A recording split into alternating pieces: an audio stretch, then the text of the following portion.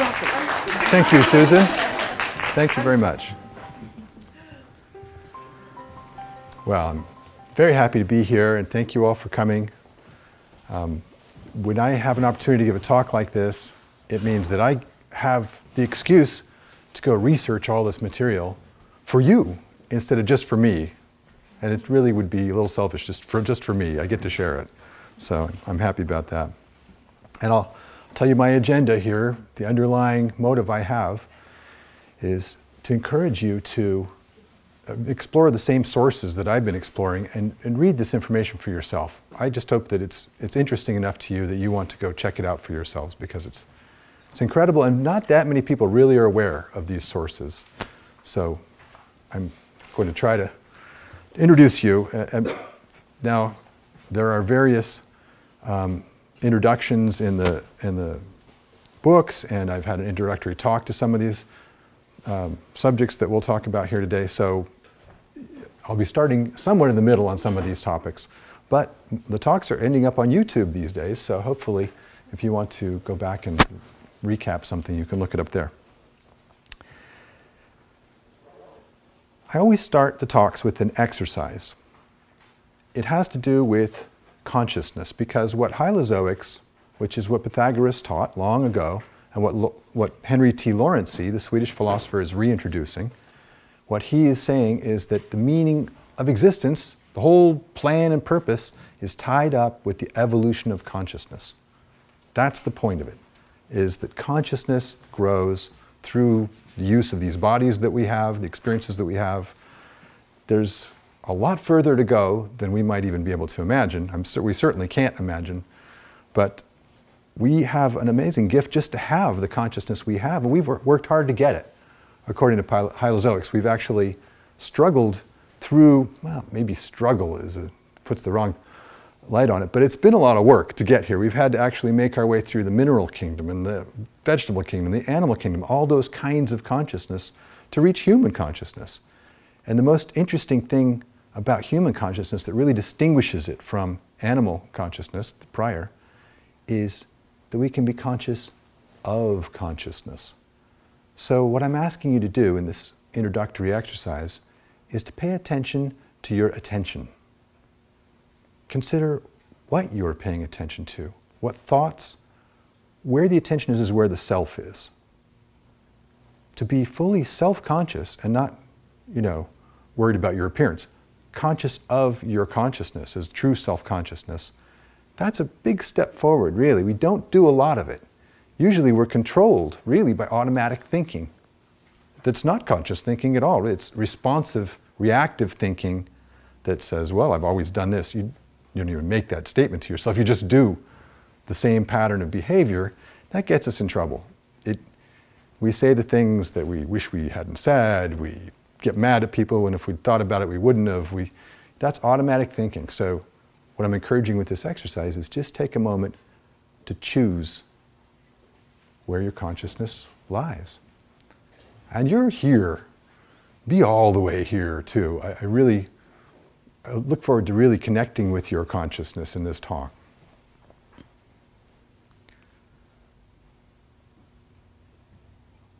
Now, if I were Eckhart Tolle, I could just be quiet for a few minutes and everybody would be fine with that. But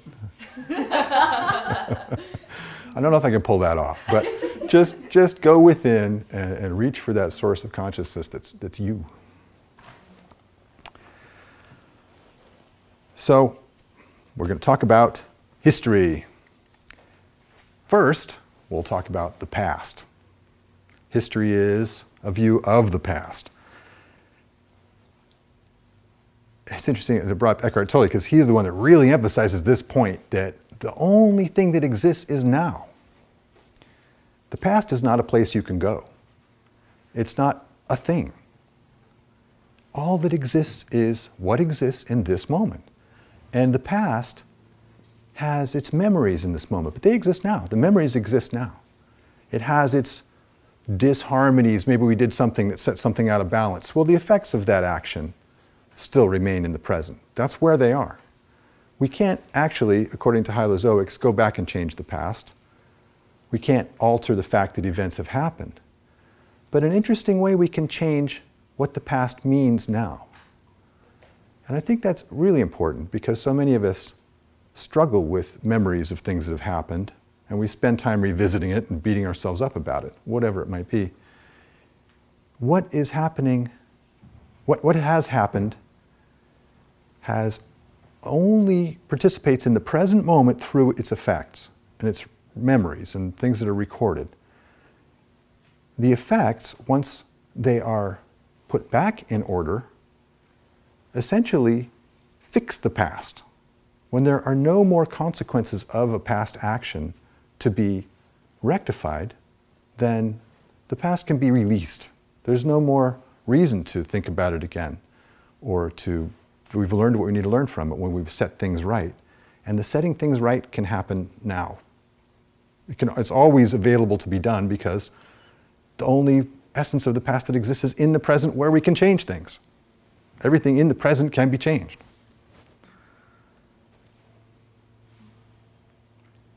It's kind of a philosophical concept, but it's helped me. Speaking of change, if we're going to talk about the past, we need to talk about time a little bit. Time, esoterics talks about time as a series of events. And when you think about it, if nothing actually happened at all, if everything simply stopped changing, there would be no time. How could there be time if everything was absolutely unchanging? So, another mind stretcher more than anything else, I think, really. We have to deal with time in a very practical way in this life. And as long as we're talking about the past, we have to touch on the future. It's like the past in that it doesn't exist as a place you can go or a thing. It's not something that we can go alter. But it's not like the past in that we don't really know what's going to happen.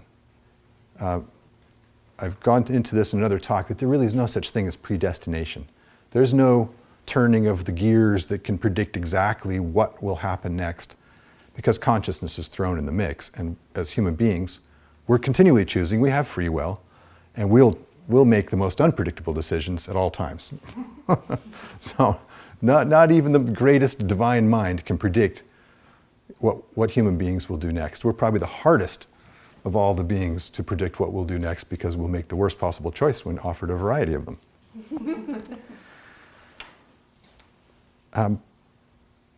Now on to history. It's always been interesting to me, but it's always been it's not been satisfying. You know, reading it doesn't give me the feeling that I can be sure about what I'm reading. And when you read in the esoteric books, they pretty much have the same statement to make, that throughout history, you've got story after story made up by the people who have the power. And we don't even have, we have our glamorous ideas of the good old days. That's not history. As much as we'd like to return to some fantasy about the past has never been that lovely. Although I'll mention something else about that later. We're not quite right about that. But being a historian, my gosh, what a job that must be, to try to sort all this out. I'm not envious at all. A historian is somebody who's got to be an expert on the opinions of other people about the opinions of other people. So by the time you get through all of that, you've got second and third hand information. I mean, Obama got himself in trouble the other day saying something about historians. He said, "But I promise you, folks can make a lot more potentially with skilled manufacturing or the trades than they might with an art history degree." Now, nothing wrong with an art history degree. I love art history, so I don't want to get a bunch of emails from everybody. He was backpedaling as fast as he could there. He had to take an art historian to lunch, I think, to straighten it all out. But you look at the historian's job. What does he have for sources? He's got other historians' books that were written about other historians' books, like we talked about. If he's lucky, he's got some first-hand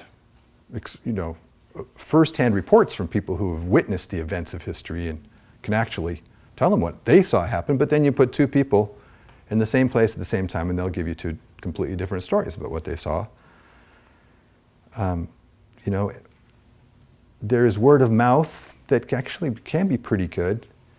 It fascinates me to think of this time I spent with my 100-year-old grandfather, that he knew people that had been born in the 1830s, and those people knew people that could have told them about the American Revolution. You know, that's only 2 hops to get to me from the American Revolution. So sometimes word of mouth can be a good way for information to travel. But ultimately, history is made of stories, and stories contain a lot of imagination.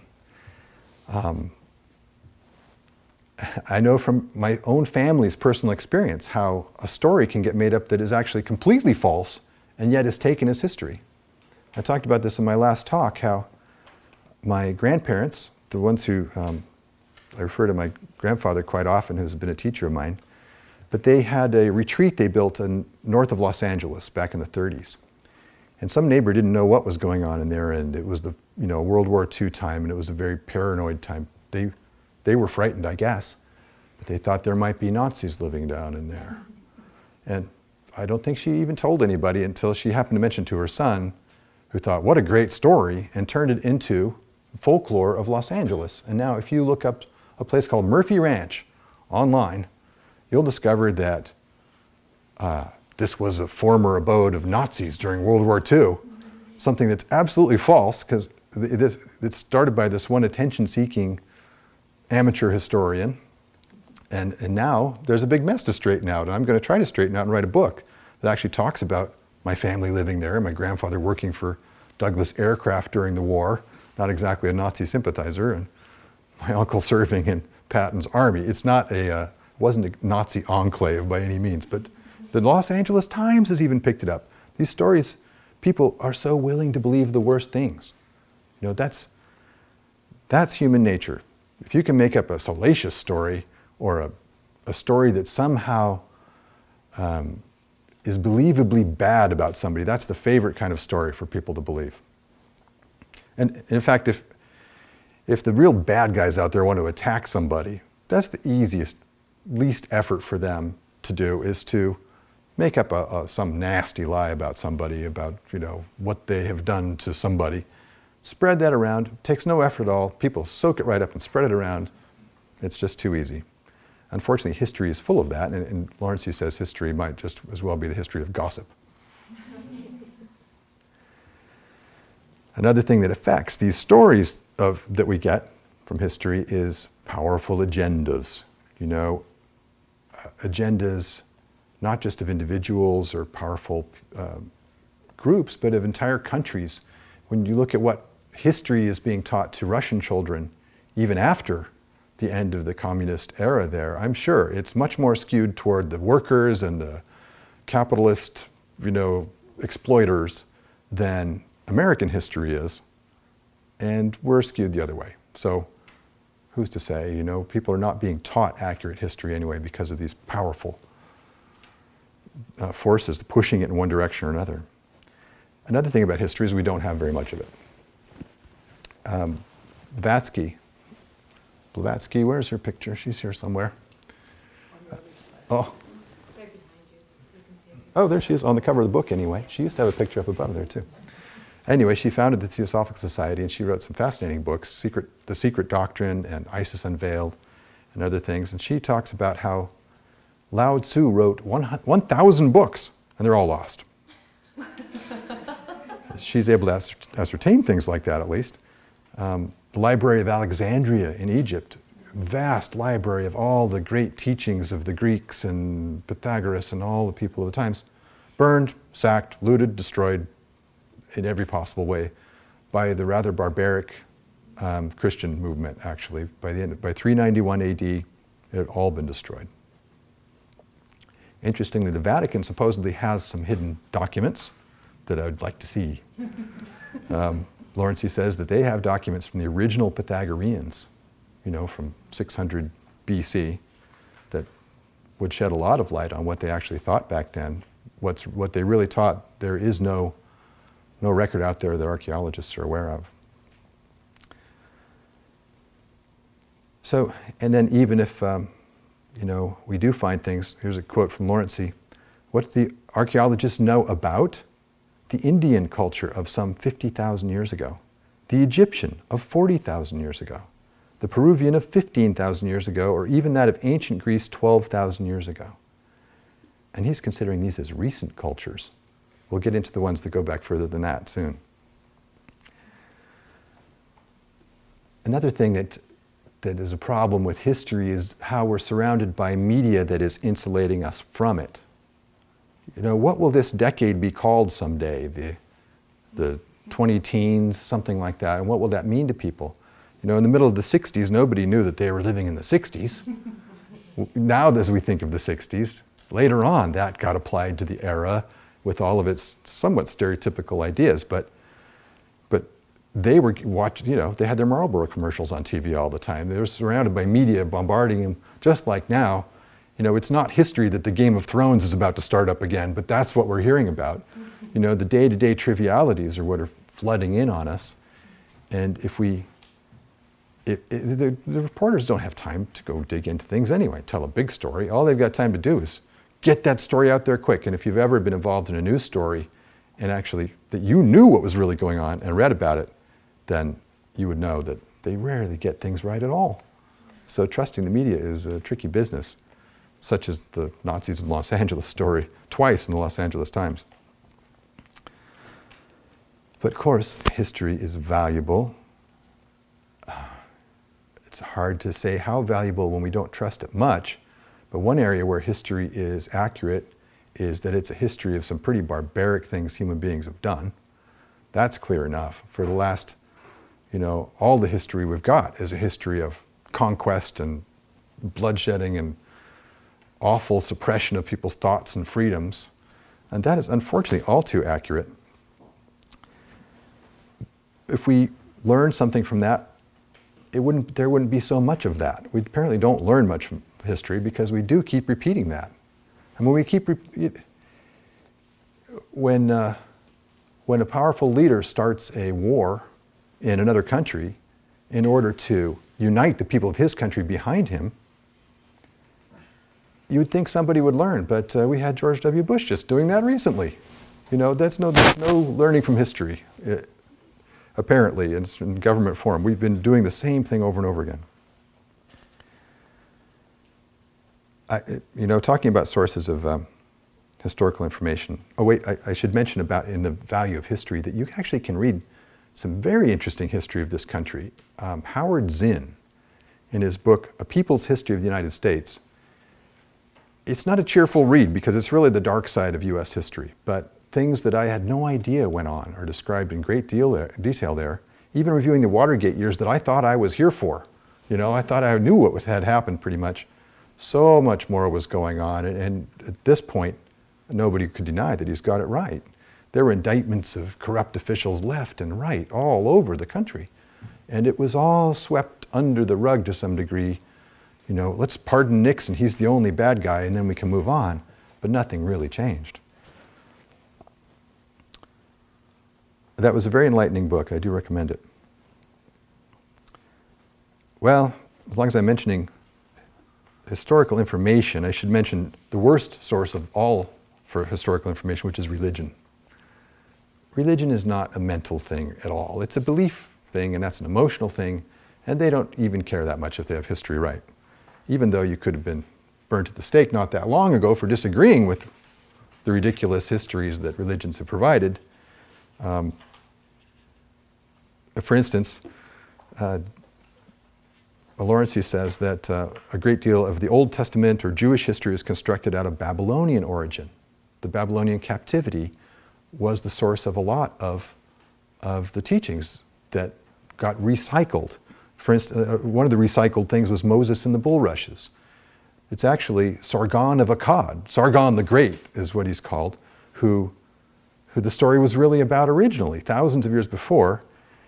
It's carved on a tablet that they dug up not that long ago in Mesopotamia that shows Sargon of Akkad, who was born here, put in a basket of bulrushes and then sealed with pitch, and the whole story is very similar. So that story was recycled into the religious stories.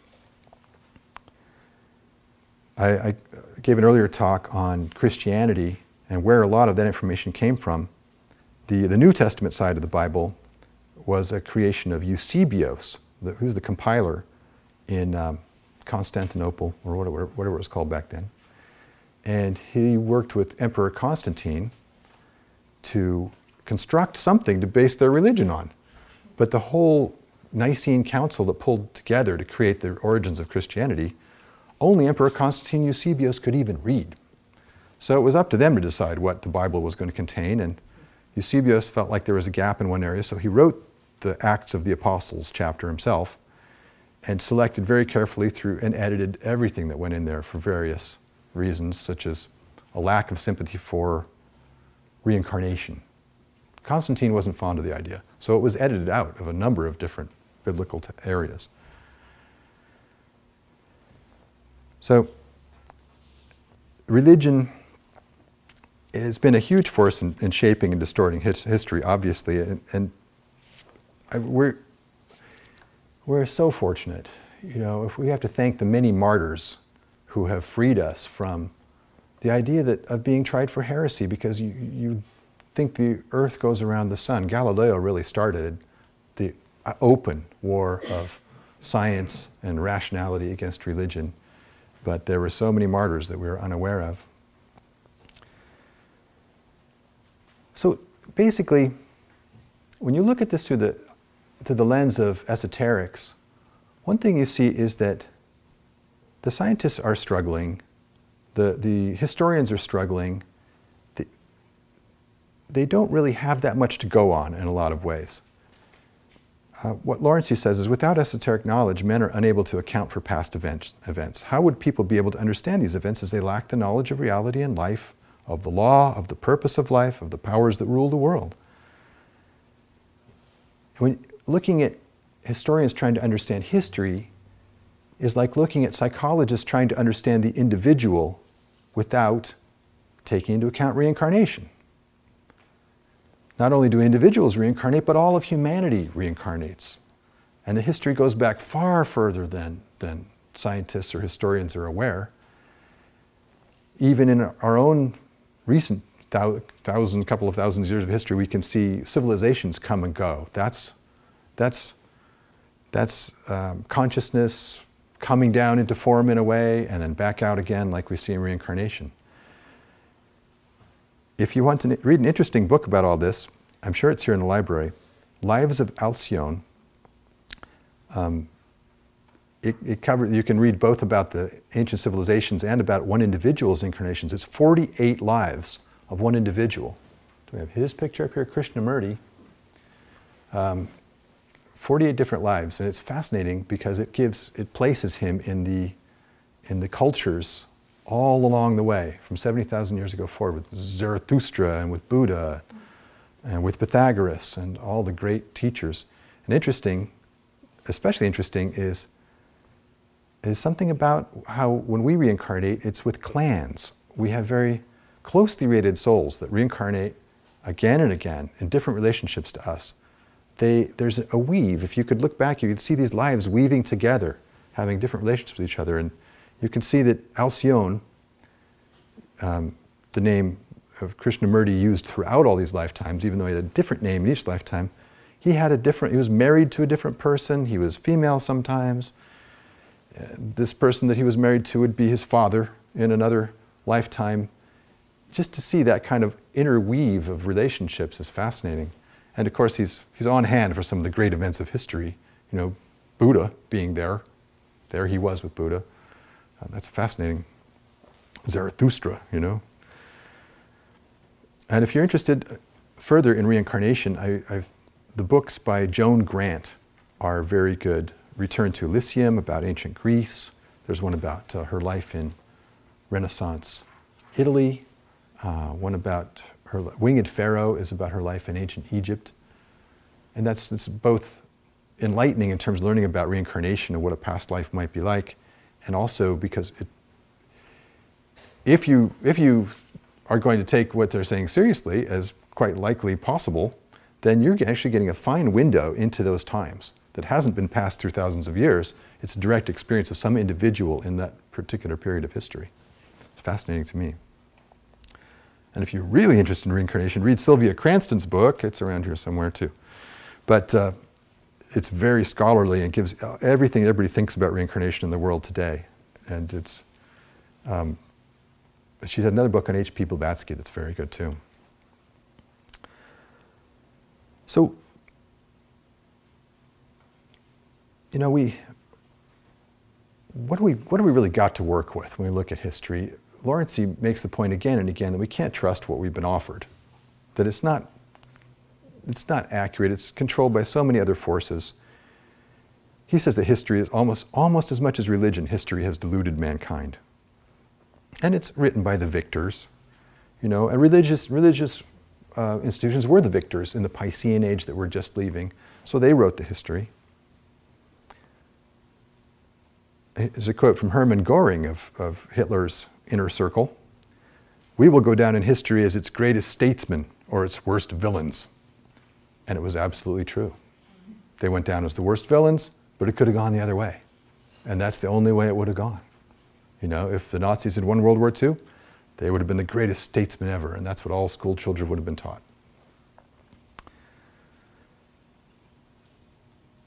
In contrast to religion, we have natural science now, at least. We have some improvements. And natural science is harder for, well, I was going to say, it's harder for a political institution to shout down natural science. It's based on experiments, etc. But look at global warming. It's amazing. If somebody wants to throw enough money at something and introduce doubt into everyone's minds, you know, oh, well, there are some scientists who say it's different. Oh, that's enough. From that point on, the press thinks fair and balanced reporting is, this person says that global warming isn't happening. He gets just as much attention as a representative of the 98% of the scientists who think global warming is real. So how are we going to make sense out of that? It's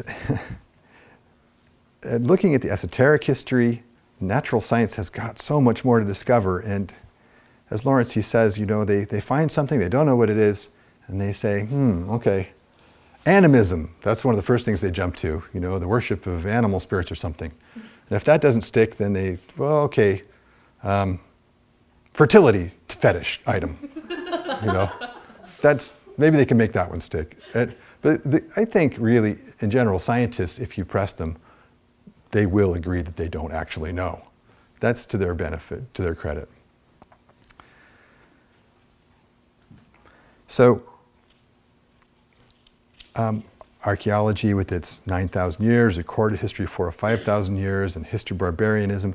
Well, here's the bright light from esoterics about all this. It's not all horrible. It's been a dark age we've been in.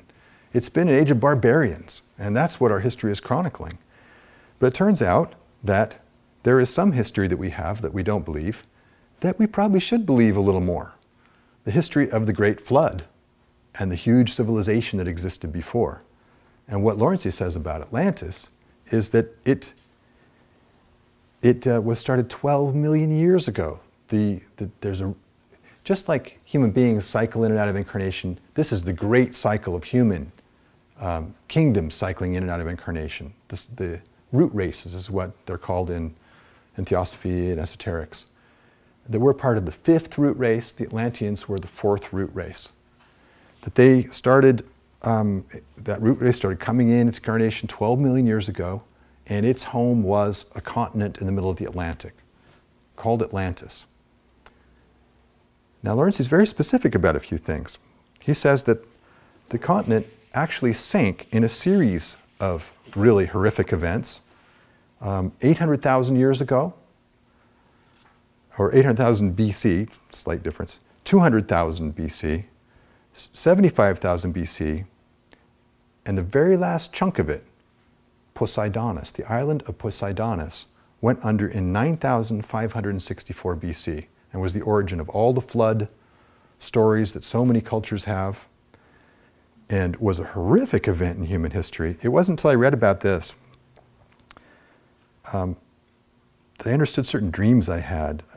I've had this dream more than once of being outside in a kind of pastoral situation and in the distance seeing something huge across the horizon, something coming that just got bigger until it was towering.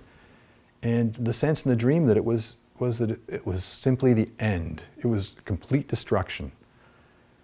And there was no need to be afraid or to run because there wasn't anything you could do about it. It was simply the end. And according to esoterics, I was one of very many millions of people who had the same experience.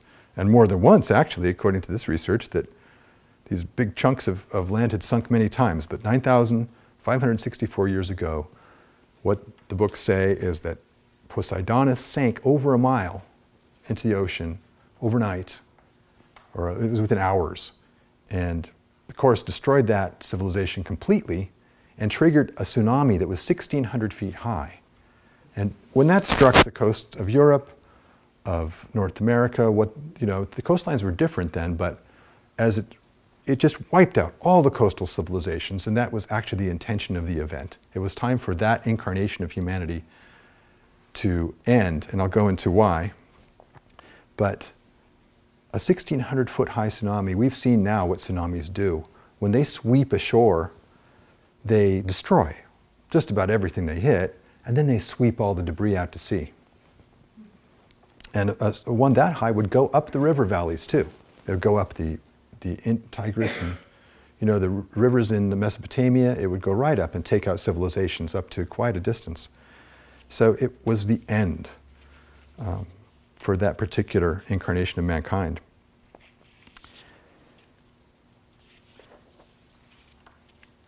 It's interesting what the books say about Atlantis. It says that we are the Atlanteans reborn, especially in America. That we've come back now, we're still actually very much an Atlantean consciousness. The main goal of the fourth root race, and each of our incarnations and each of humanity's incarnations has a particular goal. The goal of the fourth root race was developing emotional consciousness. So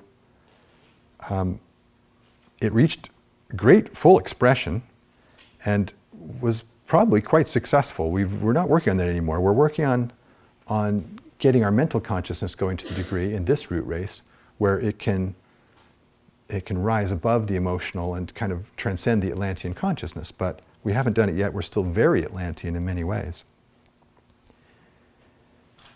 There's actually a sixth root race to come and a seventh, and that's the end of the cycle. The sixth root race, far in the future, is about unity consciousness. It's tied to the next level of consciousness beyond mental. Now, when I use terms like race, it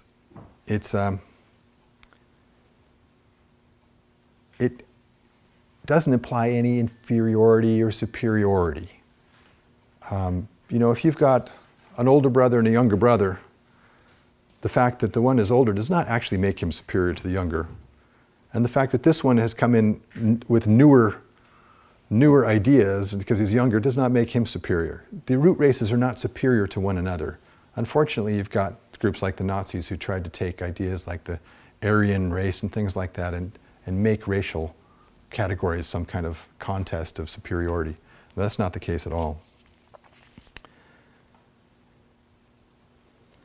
So we've got Atlantis to look at here. The history of Atlantis is fascinating. There's a book called Dweller on Two Planets. It was written in the late 1800s by a young boy in Wairika, California, who I think he was 13 when he started writing this, and it just poured through him. There's no way he could have made this up. If you read the book, you'll see. Somehow he was almost an involuntary channel for this information. And he wrote a lot of wonderful stories about Atlantis. They don't fit into the same category as the Bailey books or the Theosophical books, but I suspect quite a bit of it is true. It's got pretty amazing resonance when you read it. But even from the main sources that I get this information from, it talks about Atlantis having, they weren't very mental beings, so they didn't have the ability to create a civilization like we have. For what it's worth, we've got a civilization. They needed help, and the next kingdom beyond human is always there looking to help us. They're compassionate. They've gotten past all the human egoisms and separatism. They can look at us and with compassion guide if we're willing to let them. And that's what they did in Atlantis, because the people weren't evolved enough to do without that anyway. So these very advanced beings incarnated into humanity, set up governments, institutions. They were the antediluvian kings, to use a poetic term. They introduced technology. There were flying ships that people could use. There were means to communicate at great distances. There were cities, well planned out cities with mass transportation, with sanitation.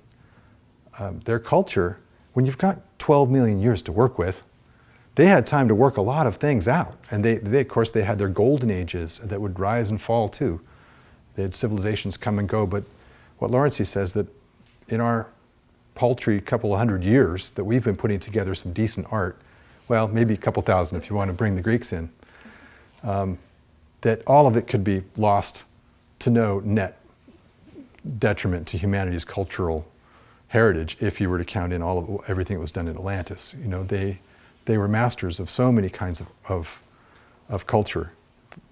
Of course, it's easier when you're led by enlightened beings. That's what we really lack, is leadership by enlightened beings. But the way that came to end is that mentality did develop in Atlantis. It was gradually developing, and by the time of Poseidonus, there were individuals who had developed a great deal of intelligence and decided that the power was what they wanted. That they were going to claim power however they could go about getting it. And we know that kind of personality, you know. We meet them in company meetings sometimes. We meet them all around, but we meet them trying to conquer the world in the terms of Napoleon or whoever. It happens all the time, unfortunately, but they were first to show up there in Atlantis. And as they developed their power, they realized that they could get the masses to follow them through manipulation and through promises, through promising them all kinds of things. Well, we'll set up a civilization for you that's much better than this, you know, the one that has justice in it. You know, justice is a big nuisance. You know, we can set up something a lot better, where you appealing to the individuals, to their desire for power. Well, they succeeded. And the fact is, the people that make promises that are absolutely ridiculous are the only people that we vote for now. So it's no wonder that they succeeded back then. They succeeded to the point where humanity chose them. And the term that's used for these individuals was the Lords of the Dark Face. The Black Lodge is another name for that group. That's when it began. They actually did convince humanity of the time to follow them and to reject the leadership of the spiritual elite that had been ruling and had been creating these golden ages for them. And that was really the beginning of the end of Atlantis. When it got to that point, they weren't too far away from that final cataclysm. Because what they did was they enslaved humanity. They made the promises, but their goal was to enslave the rest of humanity, keep them down at a low level that it didn't threaten them. And they waged horrible wars with the magical powers they had. They actually had powers that were part of the reason for the submergence of Poseidonus, so that knowledge of how to manipulate matter through magical, we'd think of it as magic, it's very actually scientific from some perspective, but they used that ability to wreak havoc and destruction across entire continents. And anybody that incarnated into those times by the end of the Atlantean era had not much prospect at all to actually expand their consciousness or grow, and it became a dead end for humanity. If you don't come in with some opportunity to learn and expand your consciousness, then it's pointless. So that was one of the reasons for the eventual destruction of Atlantis. Beyond even the teachers of humanity that come from the next kingdom beyond human, there's something, yet another concept out there that I can introduce, hopefully not to too much skepticism, the planetary government. That's the overall most evolved beings on the planet that are in charge of the destiny of millions of years of evolution, and look at races and humanity and all the kingdoms of Earth and straighten things out when they get really far out of whack. And they looked at this situation, and Lawrence has an interesting quote. He says, "A small tilt at the Earth's axis and the apple peel thin crust of the Earth breaks."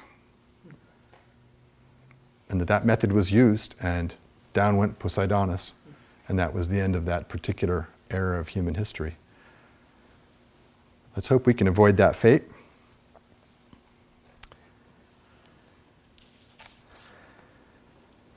So But what we learned in Atlantis is not completely lost. One of the most advanced clans of people from Atlantis incarnated in ancient Greece. And they reintroduced a lot of the golden mean and ideas about ratio and artistic harmony and the sculpture and art and drama. They reintroduced quite a bit of that and gave our new civilization a kickstart. They weren't particularly recognized for their contributions back then. Plato was one of them. Socrates. So both Lawrence and Blavatsky have a good laugh at the idea that somehow humanity could evolve through an Iron Age and a Bronze Age, and suddenly we have the Greek culture in a few thousand years. That it really took millions of years for humanity to make the progress that was recapitulated by the Greek culture, reintroduced by the Greek culture.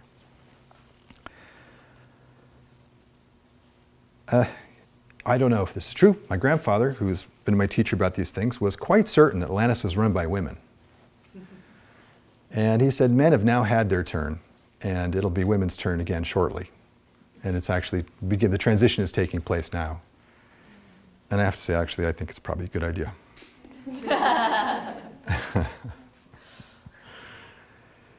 So you might ask, why don't we see remnants of this great civilization if the last of it went down 11,578 years ago? To this year, that's how long ago, according to Lawrence's dating. Well, as I mentioned, you've got this tsunami scrubbing the coastlines. And then whatever ruins were left, sea levels have changed considerably. Scientists can show what the sea levels were back at those times. And 11,500 years ago, the sea level was 60 feet lower because that was the end of an ice age. 22,000 years ago, it was 130 feet lower. So that means these coastal ruins have been submerged and have been battered by ocean in the process of the sea levels rising and the ice age ending. Coincidentally, the ice age ended right there. That's a very critical time, 11,500 years ago. It really coincides with this sinking of Poseidonis. That may be related, could have to do with polar ice relating to the tipping of the axis. I don't know. But the most advanced civilization of the time was on Poseidonis, and that's completely submerged and possibly below the seafloor of the Atlantic. And it's 11,578 years ago. That's a long time. Any civilization that didn't build huge stone structures, there won't be a trace of it left. But we don't believe it when we do see it, actually. If there are any big stone structures, and it appears that there very, very well may be, there are huge stone slabs marching off into the sea in about 60 feet of water, I believe, off the Bahamas. In several places in the world, enormous and ancient stone structures have been found. The ones in the Bahamas, there are people who have dated them to 12,000 years ago. I'm not quite sure how accurate that is. But there are also huge fitted stones in Siberia that weigh hundreds of tons. And no one has any idea how such huge stones can be moved, even now. So there are mysteries to be solved out there, and no scientist will touch them with a 10-foot pole. So when will they be solved? No scientist wants to be tainted with the idea that they're investigating Atlantis. Or this is where science kind of blows it. They think that they know that how humanity got started, and it's this very short little arc of incredibly rapid intellectual development, and since they're so certain about that, they're not really willing to accept ideas that civilization can go back much further. And that's unfortunate because the evidence does appear to be there.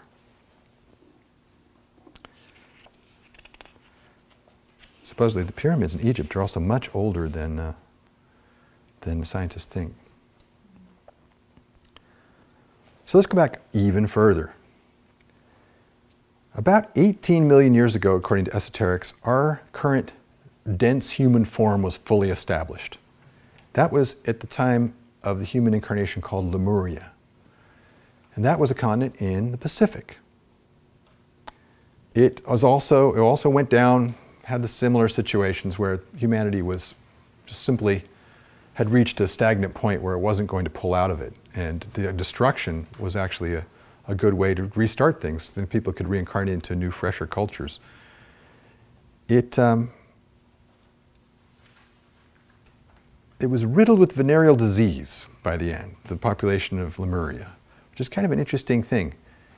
I mentioned taking physical form. Apparently one of the dynamics of getting our rather incorporeal selves to take dense physical bodies and become like we are now, sexuality helped anchor people in their bodies, and it was very much encouraged. It was an incentive to actually get into your body so you could participate in, the male-female dynamic.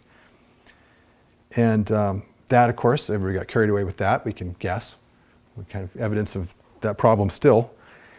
And syphilis arose and was the scourge of Lemuria through a lack of inhibition, when it was really pretty prudent to be more inhibited back then. They didn't manage it. And interestingly enough, cancer, it says in the books, was something that originated in Atlantean times and was not a disease of not enough inhibition. It was a disease of too much inhibition. It was from people trying to suppress the very things that had gotten them in trouble in Lemuria. The cancer is tied to suppressed, repressed emotions, according to esoterics. So let's go even further back now. There were previous root races, but they didn't even have dense physical form. There's not much we can say about them. They're so dissimilar to us. But esoteric says that there are 60 billion individuals in our humanity, that 24 billion of those became human in Lemuria, made the jump from the animal kingdom, had the consciousness transition from the animal kingdom of objective consciousness to not only objective consciousness, but self-consciousness. That's the dividing line between the animal and the human kingdom in the context of esoterics, which is all about the evolution of consciousness. So 24 billion of us are originated as humans there. Others came through other chains of planets to get here. According to Blavatsky, the moon is the skeleton, essentially, of a planet. It's the remains of a planet from which a great stream of humans came into this evolution. That between Mars and Jupiter is the remains of a planet as well, but shattered into all the asteroid belt. That the souls that had individualized on that particular planet were transferred here at its destruction. And out of that 60 billion individuals, many of those are much more advanced than us. And it's not going to serve them to incarnate now. They won't come in until the 6th or 7th root race, which is far in the distant future. Although some clans of those individuals do incarnate, just once again, to help us, we occasionally get a clan that comes in and will try to be an elite that can help guide mankind, because they've really gone so far ahead of us. You know, I'm not sure what to make of science's very firm conviction that the universe is 12 billion years old. And I don't know if they've got the math right or what, but when you read Blavatsky talking about 100 years of Brahma, as if that's a legitimate time frame in the universe's progress, 100 years of Brahma is 311 trillion 40 billion years. In the old esoteric books, they try to illustrate these really long periods of time by the idea a teacher will say to a student, okay, just imagine, see that mountain there? Imagine that every 100 years a dove flies across the top of the mountain carrying a handkerchief in its beak. As it flies over the mountain, the handkerchief brushes the highest point of the mountain. When the mountain is gone, that's the time period we're talking about.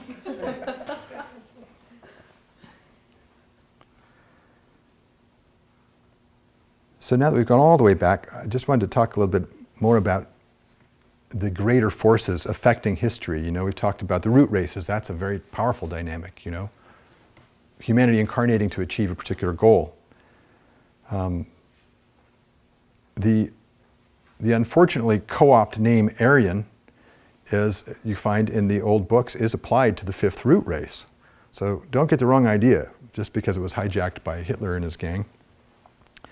The Aryan root race started about 100,000 years ago and its first subrace. Each root race has subrace. The first one is the population of India, for the most part. And then on through different subraces, the Celts, the Teutonic, the Slavic. Another big factor is, as we mentioned, you have these clans of advanced souls that incarnate. Well, sometimes when it's time for a civilization to end, it's arranged that clans of barbarians incarnate into it. And a barbarian can be very intelligent. They do things like run Enron. The barbarian is actually not a mental category.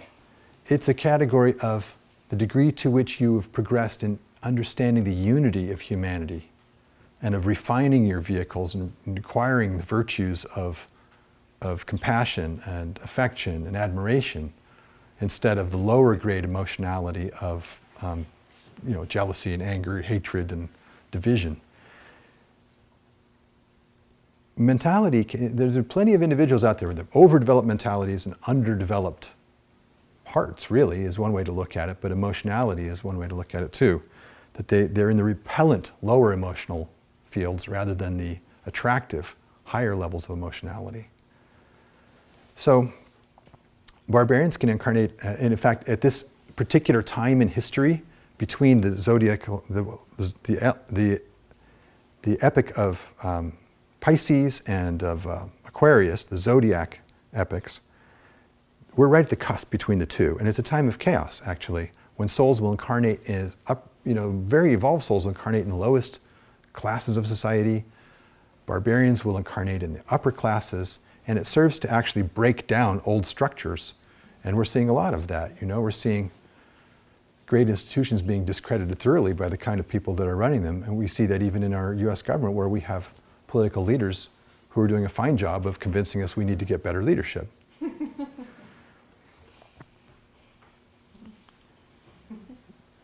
So the levels of human progress are broken down into barbarian, and the barbarians have had a fine run. We need actually chaotic times of human history so that the barbarians can come in and do what barbarians need to do to learn to get to the next level. The invading hordes sweeping through Europe were barbarians doing what they needed to do to learn about being barbarians.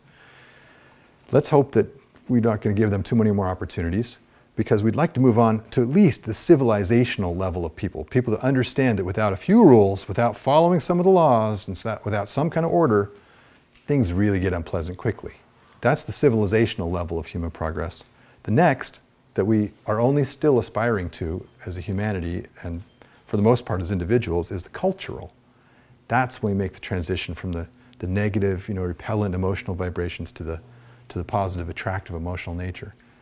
Interesting byproduct of us reaching that cultural level, let's just hope we can do it soon, is that the very powerful people who are operating from selfish motives and pretty much run the planet in a lot of different ways, at least human institutions, they lose their power when we reach a cultural level, because those very powerful individuals that are all about power, evil individuals really, they control through our lower natures. They divide us through our willingness to treat non-Americans as inferior.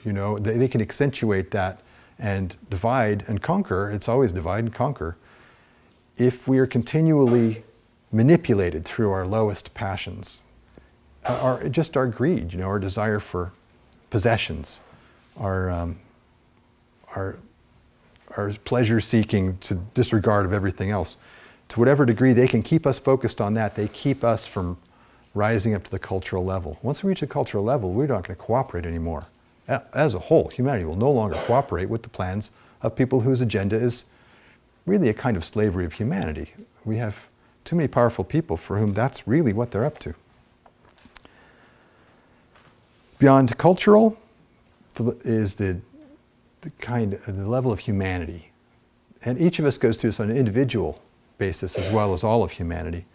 And of course, some of us are making the effort to move ahead quicker than the rest of humanity. And let's hope we can all reach that level called humanity, because that's when we really realize our unity. And then the next level beyond that is actually where we only spend a few incarnations in this next level, because it's the transition out of the human kingdom to the next kingdom of complete conscious unity with everything. It's called ideality. And it's where you are very much aware of the inner intention of your own soul and cooperate with it, or infused by that intention, basically, and no longer, you're almost done being human at that point. So speaking of almost done being human, let's talk about this next level that we'd like to get to, where we're conscious of our purpose in a much deeper way. It's called being a causal self. It's the higher level of the mental world. We've all explored the lower levels, the bookkeeping levels and the logical levels of associating this with that, and deductive reasoning, and even gotten to a degree into principle thinking, where we can think in terms of general principles. To get beyond that, we get into systemic thinking, be able to see whole systems. And we're starting to reach the higher levels of the mental there.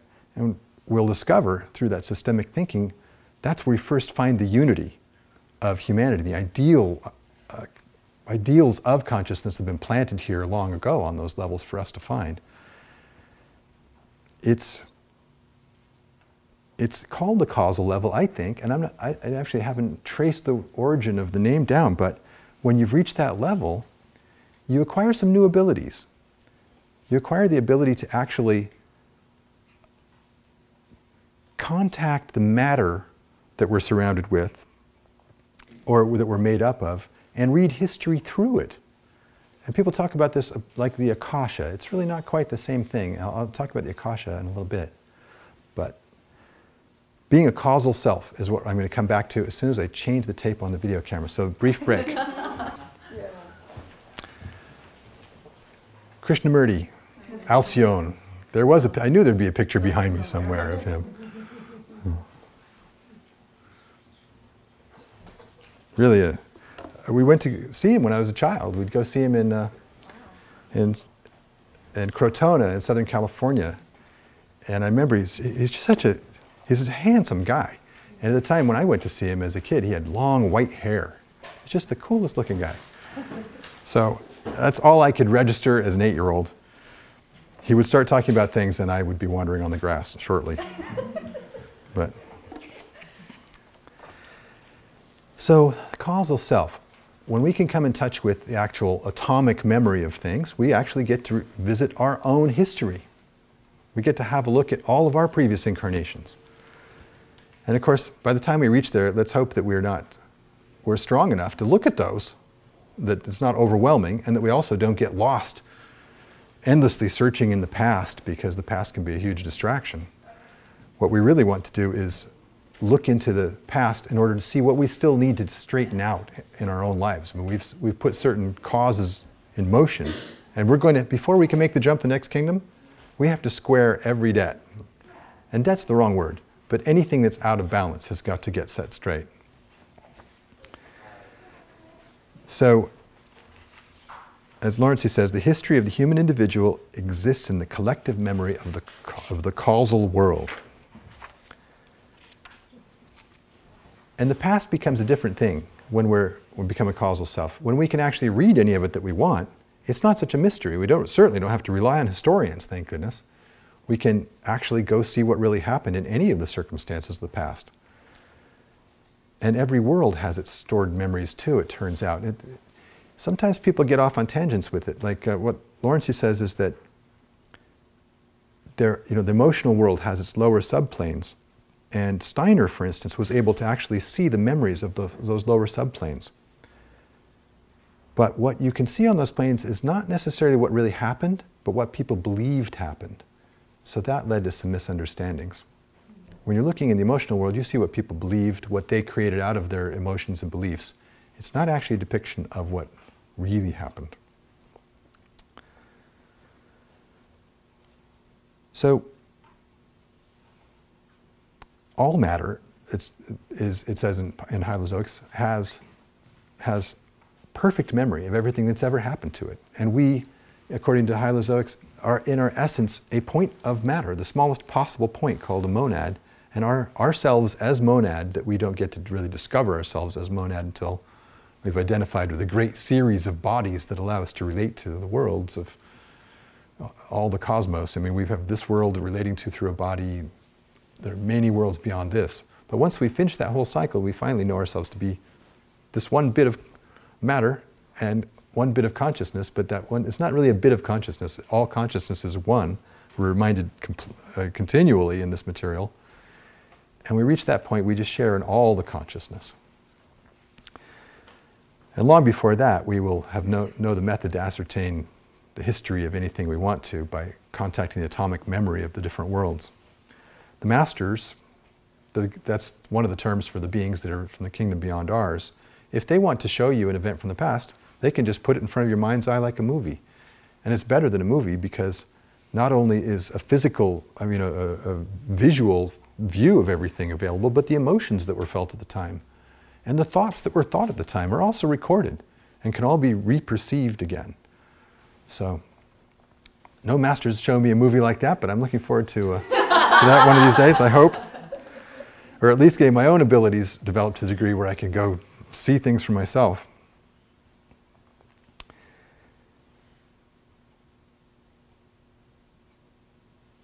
Deep in the roots of all of our worlds are archetypical ideas. That's another place where we learn actually what's going on, as we can get to much higher worlds where the very ideas of humanity and of the root races and everything are formed. But that's looking way ahead for us.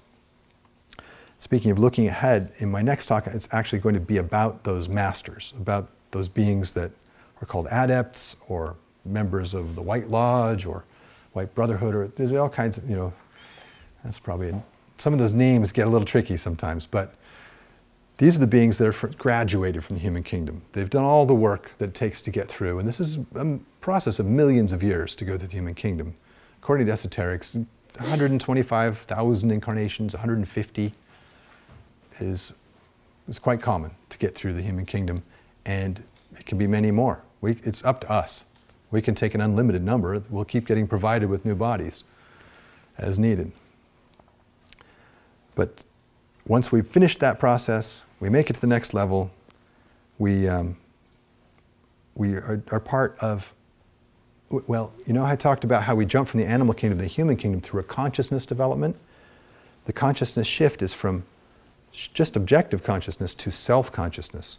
Not just, I'm going to get that squirrel, to I'm Rover and I'm going to get that squirrel. That's a big difference. So when you've got self-consciousness, what would you guess the next consciousness jump would be? Well, looking at where humanity is right now, it's not very obvious. We're not very close to it. But the next one is collective consciousness. That's sharing consciousness. In the next kingdom, all the beings can share consciousness. And through that means you can know a great deal more than you could know through the isolated kind of human consciousness that we have now. It's another great thing to look forward to. And of course, there's no such thing as loneliness or misunderstanding when you can share consciousness too. So those beings, in order to join that collective consciousness, they're not welcome to that collective consciousness while they're full of egotistic ideas about how they're going to use their power to make themselves famous and fabulous. The collective consciousness is not interested in sharing consciousness with somebody like that. That's actually a pretty disgusting atmosphere for a being that operates on those high levels of unity and love. To have to come into humanity and deal with the even clairvoyants describe them as grossly muddy colors in people's auras. They're muddied by their selfishness. That's not a very pleasant thing, but these beings from the next kingdom make great sacrifices to come and spend time with us anyway and try to give us some good information. There are, looking through history, you can see these beings in many threads through history. Like Pythagoras is referred to in modern times, in the Theosophical times, as Kuthumi. He's the master that's behind the whole revelation of esoterics to humanity that began in 1875. We lost our connection to these masters in Atlantis. We rejected them, we chose the wrong people, and we haven't gotten it back, but they have decided to give us some information. They gave us starting in 1875 through Blavatsky and then Besant and Leadbeater and Alice Bailey and Lawrencey, who are providing information for us about how it all works. And they're providing it from a perspective we simply can't have as human beings. There's no other way to get this information.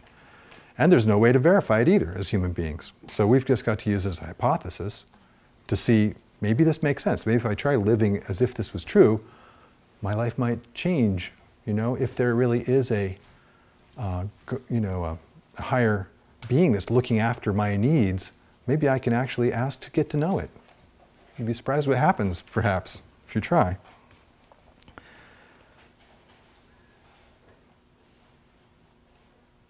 The Bailey books were written by the secretary of this organization, of the planetary hierarchy, it's called, the organization within the next kingdom that's trying to help the planet and help us. The secretary is Dwal Khul, who is, you see him go throughout history. Cleinias, a disciple of Pythagoras, Dharmajyoti, a disciple of Buddha, Aryasanga, founder of the Yogacara school of Buddhism, and is Confucius. And then working through Alice Bailey to create 20 volumes or so of the most incredible material. You can see, and interesting in the Alice Bailey material, sometimes Madame Blavatsky is referred to as he, because DK, I think, is more used to working with him as Cagliostro, a previous incarnation in Europe, of Blavatsky, who of course has had other incarnations going back to, and then you can read in Lives of Alcyone about these threads of these great beings' incarnations. Saint Germain, he was Proclus, the scholastic of Greek philosophy. Christian Rosenkreutz, the founder of the original Rosicrucians, not the ones that exist now. Francis Bacon, who was most likely Shakespeare. And Count Rákóczi, another figure in European history. He incarnated again and again in European history, had a lot of influence. Lawrencey praises Shakespeare pretty highly, by the way. He says that Shakespeare saw people as they really are, which is not something that people actually can do. And it really took a master to look from above, you know, and see the forest instead of the trees.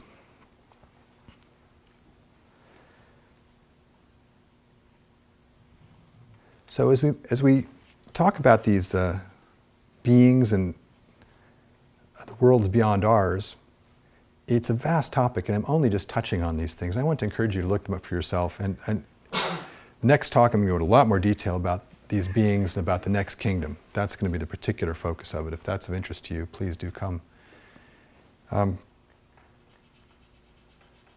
realize I'm providing no ground for this. And this is something that actually Lawrencey says Westerners need. Eastern consciousness has a lot more devotional aspects devoted to a teacher. Westerners want a material basis. They want rationality behind it. They want something to build on. And Lawrencey has provided this, I think, better than any of the other books that dispense information to people about these things. I think Lawrencey he's basing it all on a concrete basis of everything being made out of the monads, the smallest divisible unit of matter, that everything has a trinity of properties. There's matter, motion, consciousness. That everything really comes out of that. You can build the whole theory out of just that. So, speaking of history, let's get back to the present moment. We're making history right now. And we're recording it. You've seen the cameras in the back. The history of the times is being recorded in a new way. We've got something like a technological Akashic record going on right now with the internet and the vast amounts of storage that store your every phone call, as we have found out. There are cameras pointed here, there, and everywhere, and all of that's getting stored. We have the ability to store all this information, and so it's really like a physical, technological copy of the Akashic record in a way. And we're making this video right now of this talk, and I have no idea how long that's going to persist in the cyberspace and how many people it might be useful for. But it's going to be a part of history. It'll probably outlive me, I suppose. I don't know. All my previous talks are going to be up there soon too on the internet, except for the very first two we didn't have recorded. But this one's about history, so I'd like to invite anybody who would like to be part of history to come stand up here with me and be on the video and be part of this historical moment. Show that you were here. This does not imply that you agree with anything I said. But that's the conclusion of my talk is that some of us will be, somebody besides me is going to be visible in this piece of history. So please, I invite you to come up and make an appearance as part of history. Come on, Alia. Alia, my daughter. Hey, Dave. Hey. Valerie, come on up here and be a part of history. There we go. Nobody else wants to be part of this historic moment? Well, thank you for coming. I really appreciate your listening, you participating by giving me the chance to talk. Ready? Yeah. And that's the end. Thank you. I'll stay up here for a while if you have any questions. Certainly, I'll try to answer any questions. Yeah. What is the proof that you have, and how can it be corroborated? So, okay, just to restate, because it's probably not recorded. You're saying that history, in a lot of cases, is rather scientifically prepared and reviewed, and their evidence is found to back it, and there's a certain consensus that, yes, this probably did happen or didn't happen. I think that's relatively new, It's new to take that approach, and what that approach is drawing on is a lot of material that we're going to have to take on faith anyway, that somebody wrote something down and we don't, we're the first-hand people that can give us that information. I think there's always a lot of room for doubt about whatever it is that the person is starting with as a description of history. It's only really recently that we didn't have really powerful forces of religious groups in particular deciding what could be said, what was true, what history was going to be, or burn that, So I think the point to what I was trying to make is there just isn't a lot to go on. All this information is offered for you to do what you want with, really. I don't have personal experience or proof to offer with it.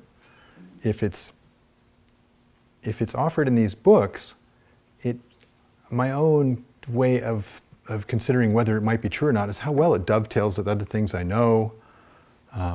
Does it seem to be consistent, really? Consistency is one of the big things. I mean, if you can look at like the Bible or something, you've got things that dates don't even match up between prophets who talked to each other hundreds of years apart and weren't alive at the same time, and stuff like that. It dismisses itself, through contradictions. But if you can find everything dovetails nicely and logically, then you might have something. And with this history, the 60 billion souls, I don't know them all personally. I have no idea that there are that many, but this is consistent throughout the different teachings that come from a lot of different directions, at least. Lawrencey and DK with the Alice Bailey books, they preface everything they say with, don't believe it because I said it. In fact, it shouldn't matter at all who says it. If information is useful to you, if you think that it may be plausible to you and you try it on as a hypothesis, try as a theory, that's going to be the only proof you ever really get, is does it actually pan out when you yourself try to do something with it.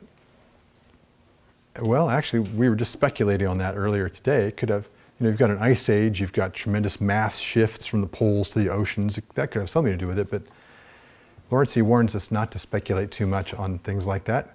And it actually says in the books that it was an intentionally conscious act of the planetary government to end humanity, and it initiated the tilt to the Earth's axis. To recap what you're saying, there are some bad trends. I mean, we see a division of wealth that is accelerating, that with people suffering in this country where really we're not looking out for each other very well. It's true. But if there were no chance for us to actually fix things up, it would be over. That was the situation in Atlantis. They had no more chance to actually overcome the government, the problems, the entrenched Black Lodge, and so it had to be destroyed. But as long as we're here, that means there's hope. In one of the books of Alice Bailey's about history, she said World War II actually could have been prevented, and there was a huge effort underway to make that happen, but we didn't pull together enough unity in the Allied side of things. But it was dark, and it wasn't inevitable. There was hope, and I'm sure there is hope now, because if there was no hope, it really would be over. It'd be already too late. I mean, when it's too late, it's over. There's no inefficiency about the system. I want to redo a talk that I gave a while back about the great truths and the great lies, because I go into the nature of the beings, the bad people basically who are trying to run everything and what their plan is. I mean, it's happening. This division of wealth is beyond belief. They have been running things for a long time. For a long time. But despite that, we got this country created. They don't run everything. You know, this country was not their product. The more technology, the more they will. Possibly. Possible, hell, it's already happened. But the technology has to. This is the thing. You know, you read in the Bailey books. You got the hierarchy trying to guide humanity, lead us the right direction. You got the Black Lodge trying to hold humanity down into as low a level as possible so that we don't wake up and lose the ability to be controlled. But it's a continual battle, and both of them are always guessing what humanity is going to do next. When we have this internet suddenly appear, they're both going, well, can we use this for our benefit, or is it going to be helpful or hurtful? It's all very surprising. It's, you know, how long have we really had the internet out there? Less than 20 years we've been using this, and nobody quite knows what the end result of it's going to be. That's still a big wild card. Lawrencey's out there, all this great material. Everybody can get at it now. That's a first. There's some hope there. Nice. Well, we're doing it. If the fact that we're here talking about this, you know, I know we have a meditation group in Port Townsend, and sometimes it comes up in the group, look at the mess in the world, what can we do about this? And then every time it hits us, wait a minute, we're doing something right now. We're getting together, we're establishing some unity. We say the great invocation. There are some very powerful things you can say to bring light and love in. That, you know, that invocation was given to us by the masters. When you set up a group, or even your own personal meditations, when you really tune in and tune your mind to the right radio station, you know, the soul station, then you're bringing in the energy that will change things, and you become part of the change. It's not for every one of us to go out there and picket Monsanto, you know. This is actually what I'm doing right now. It's talking about it. That's, you know, everybody has something different to do, some different role to play. Raising children, well, that's a huge one. Nothing will change the planet faster than if everybody would raise their children with open minds and open hearts. That would change the planet overnight. And in fact, parents are in great demand in the discarnate side of things. You know, it's almost like a huge competition among the souls there to find parents that will, you know, provide them the opportunity to grow up as clean-minded beings. They're not brutalized by childhood. But, you know, so that's one of the positive things, is that people can contribute in very personal ways, and that, you know, the nice thing that you do for somebody may make all the difference. You know, we're all of us are on a bit of an edge, teetering either direction. I think it's a fine edge for humanity even right now, and it doesn't take much of a push when you're balanced on a razor blade, you know. I hope that's positive enough. Positive side, yes. Let's all push it over the positive side. So that the Black Lodge is saying, dang it, it's too late. They've gone too far into the good. There's no way we're going to. Because they will. It's inevitable. They lose the game eventually. You know, as soon as humanity wakes up enough and reaches the cultural level, the power control beings are left powerless. It is inevitable. And we get as many tries as we need to get it done too. Just like as individuals, many incarnations, humanity gets as many incarnations as humanity needs to overcome its challenges. It is inevitable. Patanjali calls it the rain cloud of knowable things. When you really contact the higher mental world, there's so much information for us, And now, if one person brings it down, they can share it with the entire planet on the internet. So maybe we can get a lot more really good truth out there more quickly. If as we have been told, the next big step for us to get to the next kingdom is moving to collective consciousness. Look at this collective information sharing. It's just a big symbol of it. And humanity, I actually meant to mention this in the talk, but humanity knows a lot more than we have yet rediscovered. Lawrence says that astrology was a science that Chaldeans of 30 years ago mastered completely. And because it's part of humanity's heritage. And as soon as some of those Chaldeans come reincarnate again, we'll get the whole scoop on astrology again. What? 30 years ago. Let's say 30,000 is what I meant to say. 30,000 years ago. Sorry. That's a long time. 30 years ago. 30,000. Well, you weren't alive. Well, we weren't even alive, so. But Who knows if it even happened. you can bet when they do come back, they'll put it on the internet. Let's hope.